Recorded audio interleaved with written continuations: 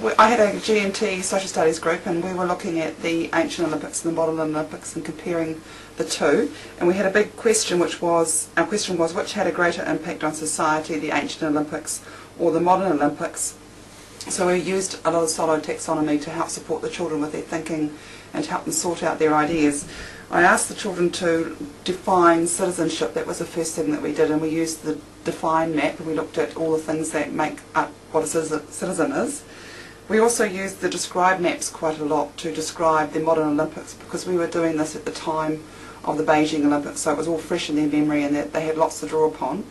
And then we also investigated the ancient Olympics, and we used research and reference tools to help us find information about that.